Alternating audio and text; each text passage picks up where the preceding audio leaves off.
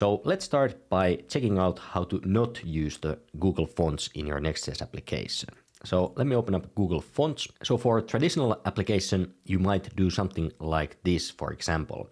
You go to Google Fonts, you find your font, then you click here Get Font and get the embed code, and then you copy paste these link tags to your head and add this CSS class in your style sheet. So if we did it like this, it would look something like this.